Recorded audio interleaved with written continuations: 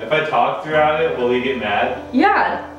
Well, no, actually, I don't think so. If you hear like ruffling around. And of course, I ruined my nail polish. Ah! It's weird with you here. I feel like you're gonna I'm not here. laugh at me. Come here, kids. You got this. What's up, YouTube? I already got me started. I'm currently dealing with a bit of a cold right now, if my voice sounds a little off, but that kind of fits into the topic of today's video, health and wellness. Everyone wants to feel beautiful and radiant. With social media booming now more than ever, it feels like outward appearance and how others feel about your outward appearance has become more and more prevalent. Yet at the same time, there's been a bigger movement towards natural products, people kind of getting concerned about chemicals, additives, and unnatural products in their household and beauty items.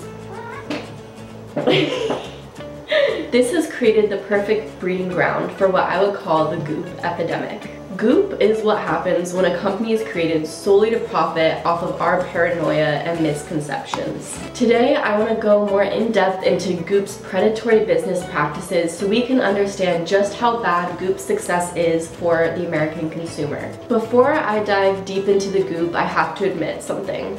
I'm a bit of a health nerd myself. I've always loved health and wellness. I have really sensitive skin and have struggled with acne throughout my life. I've struggled with sensitive skin and acne my whole life, and so I'm really always interested in what goes into my body and what I put on my skin. In my opinion, companies like Goop take wellness to a whole new level of ridiculousness, and they kind of give the wellness conscious a bad name while also spreading misinformation and misconceptions. The health community should be aligned with science and medicine instead of continually going against it in favor of businesses selling bizarre supplements and snake oil. Oops, I mean essential oils. But that's just my humble opinion. Sick Madison here, and yes, I did get sicker, but I recently saw this really timely video by Dr. Dre, an awesome YouTuber on this platform about clean beauty. She is a licensed dermatologist and had a lot of really great things to say about all the problems with clean beauty, so definitely check it out, link below. The high cost of Goop and many other health and wellness companies like it perpetuates the elitist idea that health products are exclusively for the elite and wealthy. So, I must ask, Goop, why? Funny enough, I recorded this video before the Goop Netflix trailer came out, so just really weird timing on that.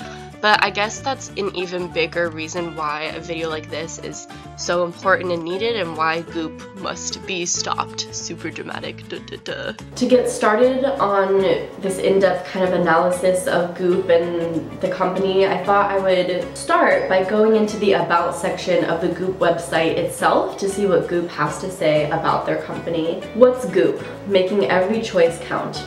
We believe that the little things count, that good food is the foundation of love and wellness, that the mind, body, spirit is inextricably linked, and we have more control over how we express our health than we currently understand. We believe in making every choice count. We also believe in buying fewer things that are better, which is why we make and curate incredible products across beauty, fashion, wellness, and home.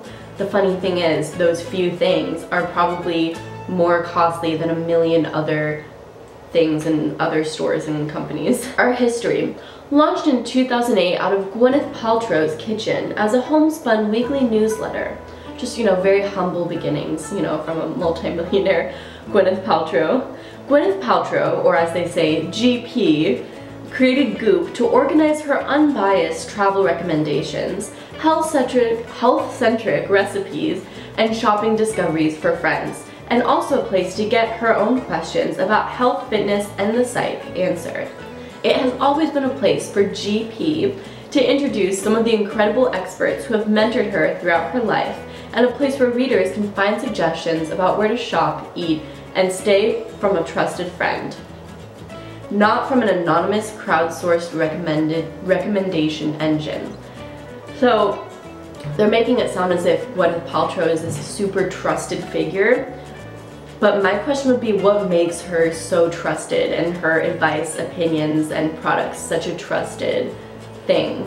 She's not a scientist, she's not a doctor. Are they trying to spread distrust in those other sources? Are they trying to say that Gwyneth Paltrow is the one source for all of your health questions, because that's a little bit shady and definitely wrong. I don't know if Gwyneth Paltrow or GP even really has a basis in which to be giving advice, besides the fact that she's genetically gifted and has made appearances in a few movies. You know, the first I heard of Gwyneth Paltrow was that she was married to the lead singer of Coldplay, so, you know, not someone I would automatically think, if I have any health and wellness questions, I gotta go to her. I feel like I'm coming across a little bit harsh in this clip. All I'm trying to say is, yes, I respect Gwyneth Paltrow as an actress and in her career. You know, obviously I don't only remember her as being a married woman to some other dude. I do like her role in Seven, but in terms of getting medical advice or even just wellness advice from her, I don't know if she has really anything to merit that authority, and I would really question that personally. What they say that their values are is, we take a serious, what Goop says their values are is, we take a curious, unbiased, open-minded, and service-centric approach to the work we do. We test the waters so that you don't have to. We will never recommend something that we don't love and think worthy of your time and wallet. We value your trust above all things.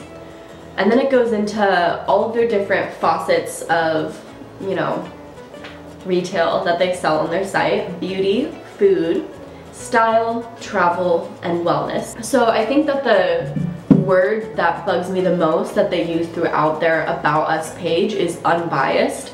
That is simply not factual. The fact that they are selling certain products on their site means they're obviously biased towards those products, and to state any otherwise is just offensive to the consumer's intelligence. It seems like Goop is trying to come across as the #1 source of unbiased information on clean products, clean beauty, you know, wellness and health products, when in fact they're selling stuff on their site. So, you know, that just intrinsically means that they're biased with their opinion.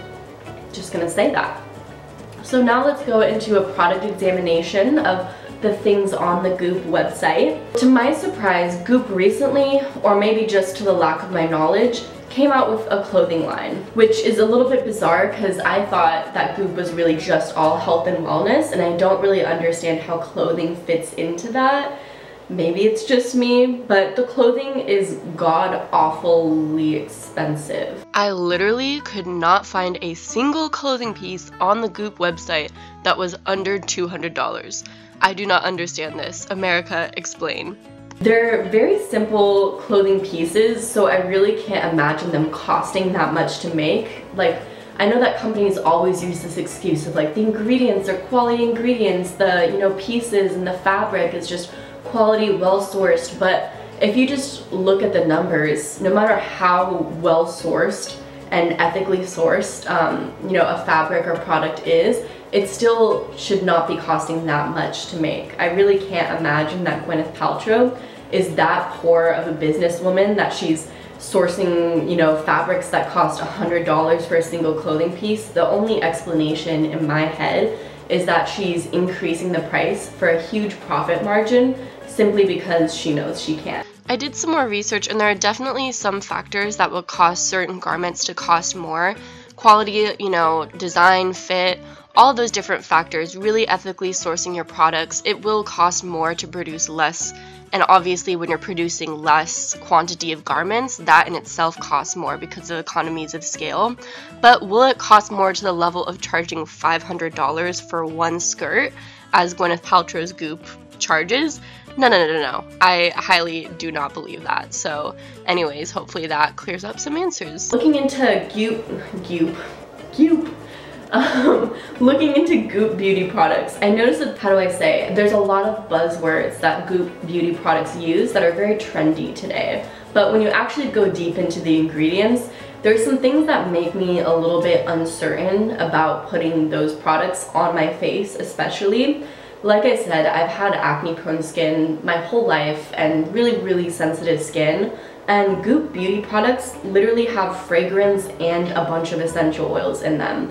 two things that break out my skin like crazy and are just known to cause extreme sensitivity in sensitive skin. Dermatologists recommend avoiding fragrance, and there's a general consensus that essential oils can cause extreme skin sensitivity. So the fact that Gwyneth Paltrow is creating these unbiased products that are likely to cause skin sensitivity just because essential oils are kind of a trending subject right now is a little bit concerning. Most unbiased sources can have a general consensus that fragrance is bad in skincare. I'm gonna go over some bizarre products on the Goop website just off of my phone right here, just so you can kind of see how weird a lot of this stuff gets. So there's the G-Tox Detoxifying Super Powder, which is sold at $60 or $55 with a subscription. And it's a daily shot of detoxifying nutrients and botanical extracts that benefits both the skin and the body. You know, it seems like a pretty standard powder supplement that you put into water. It has vitamin C and resveratrol, but honestly, I just think of the vitamin C packets that you can buy for like $5 that you put in your drink if you're getting sick, like I currently am, and it just really does not seem like it's that much of a revolutionizing product to justify the $60 price that you have to pay for it. I'm trying to see how much comes in it, like how many packets. Is it one packet for $60 or what is it? It comes with 30 packets, so that's like a month's worth of packets if you're having one every day daily, so that's $2 a day. If you think about it that way, if you're really like head over heels about this supplement, it's not crazy $2 a day, but can most people afford that on a regular basis? No, it's like a gym membership or a yoga membership, you know, which is probably more beneficial than a packet of powder. So the interesting thing about Goop is it's a blog as well as a shop, and from what I know about Google searches and SEO, which is search engine optimization, which is what a lot of companies use to be able to rank higher in searches if someone's looking up something, having a blog and a store seems like a lot more work. And you would think like, oh, someone does that for the passion of it, but really all it means is that someone's ranking higher on their SEO searches by putting in, you know, these long blogs with a ton of keywords on them. Really, that just means that their store ranks higher when someone goes to search, you know, beauty, health, and wellness. So Goop will come up more often in searches, and therefore their store will come up and they'll be able to sell more. So really it's just a business play, this whole blog thing. I honestly don't think it reaches any further than that. I'll pop up on the screen some really bizarre products that I happened to find on the Goop website. Okay, let's get into the Goop. Gotta love these supplements for $90. What the heck is worth $90? I especially love this one, High School Jeans, if you really want to turn back time, because apparently Goop is a magician. So yeah, gotta love these really expensive supplements. Toilet paper for $34, a shower head for $275. Some of this stuff is just insanely expensive. I don't know if anyone can justify it. Like, what is this for athletic movements? And of course there's a whip on here.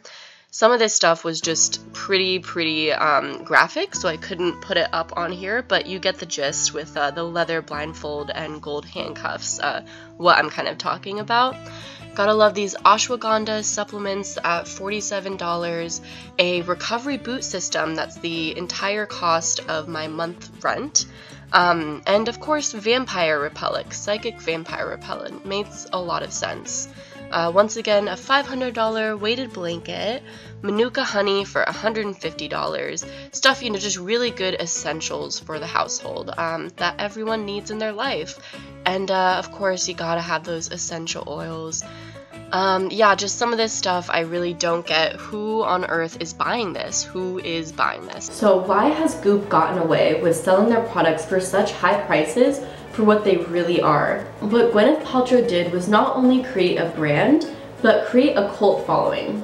You can see within these Goop events, it's just crazy how many people show up and really drink the Kool-Aid. By creating a blog and creating an intense following, Gwyneth Paltrow was able to gain trust in the consumer for the products that she eventually sold. Once again, when you hear them talking about unbiased and Gwyneth's, opinion that you can trust in, really what the Goop blog has done successfully is gain this trust in the consumer. If people trust you, they're more likely to buy what you're selling. I don't think this is a good thing because Goop has something to gain from your trust.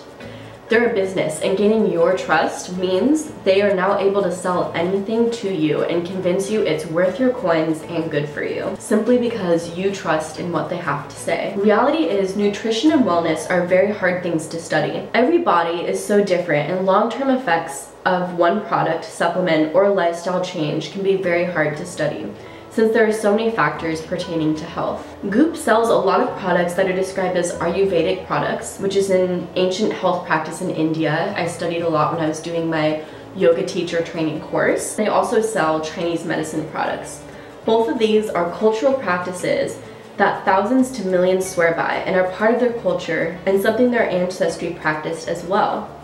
But using those buzzwords to sell your crazy expensive products does more harm than good, in my opinion, not only to the consumers but to that culture itself. It's a little bit offensive, let's be real. Gotta love those white girls at it with cultural appropriation once again going unchecked. Goop is showing other companies that it's acceptable to charge such a high amount for health products and people will still buy them. This perpetuates the cycle of health foods and products being sold at high-end prices that only the wealthy can afford. You look at the cost of Coke versus kombucha, organic versus inorganic, and even, body soaps. There's a toxic body soap versus a non-toxic body soap. And even though the non-toxic body soap, with less ingredients, literally has less ingredients, somehow they're selling it at a higher price. Once again, no matter how high quality or ethically sourced the ingredients are, it doesn't cost more to make something with less ingredients. Companies charge this price simply because they can and people will still buy it. Another interesting thing about Goop is that there are no reviews on their website that I could find from real everyday Goop customers, and when I did a Google search, it was really hard for me to find what I would call an unbiased review on Goop itself and their products. Of course, there's a few BuzzFeed videos which are fun to watch and entertaining, but in terms of real everyday consumers, who's actually buying this product, who's using it, I couldn't really find much on it. The only unbiased review I could find was an article by the New York Times titled, "A Doctor Gives Gwyneth Paltrow's A Doctor Gives Gwyneth Paltrow's Goop an Examination." And here are some takeaways from this article. Regarding the jade egg, that's what it's called, the jade egg. Dr. Gunter, an obstetrician and gynecologist, said, "It's the biggest load of garbage on the site since vaginal steaming," which I don't know what that is, but that sounds interesting even in itself. And when talking about cleansing the body with goat milk as a hedge against parasites, she said, "I'd just write it off as crazy, except some people are going to follow this advice and waste a lot of money."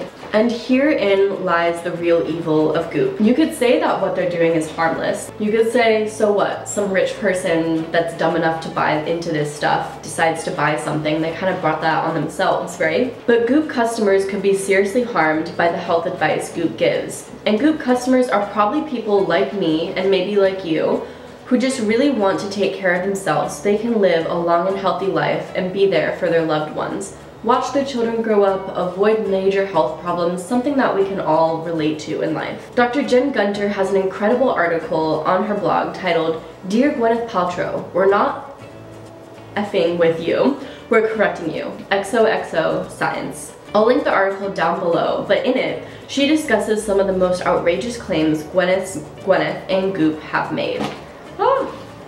This includes saying wearing bras will give you breast cancer, which I'm pretty sure if you have boobs that to fill a bra, you are probably more likely to get breast cancer. But correlation means causation, right? Gwyneth says that she's not toxic, but talks about incorporating alcohol and Botox into her lifestyle, which are two known scientifically proven toxins. Dr. Gunter also notes how Goop uses fear-mongering phrases to cause readers to fear the toxicity of the products they use and toss them out and switch for Goop instead. Once again, it's creating this trust so that, you know, your consumers and readers trust you and want to buy your products instead of other competing products, which is, you know, a smart business model, but kind of evil, you know? The thing is, the word toxin itself is used so liberally on the Goop website with no real definition or scientific backing. Spreading misinformation causes real people harm. They stop trusting what their doctors are saying, and they try alternative, why can I say that? And they try alternative products instead of seeking professional help. At the very least, a lot of people are wasting their money, and at the very most, a lot of people could be harmed or damaged by this misinformation. This whole situation had me thinking about a story my mom used to tell me. My mom's a gerontologist, which is the study of aging, and told me about a small island in Greece with the highest population of healthy elderly people. When studying this island, it was found that the residents do eat more veggies and they cook with a lot of olive oil, but they also drink very frequently and party quite a bit. They're very social people with lots of social gatherings, and a lot of the elderly people take care of the younger on this island. But it's still unknown what exactly is the biggest cause of their health. So the biggest takeaway for that is that health and wellness is a broad spectrum, and it's more than what you eat or put in your body and on your skin. And anyone trying to convince you otherwise is probably trying to sell you something. Anyways, I hope you guys enjoyed this video on Goop. It's a super interesting topic for me and one that I could probably talk about forever. Subscribe for more business videos and like this thumbs up if you want to see more in-depth analyses on different types of businesses and their business practices. Some unethical, some maybe just super interesting. And hopefully we are forwarding the consumer-minded individuals, and have a great rest of your day. Bye.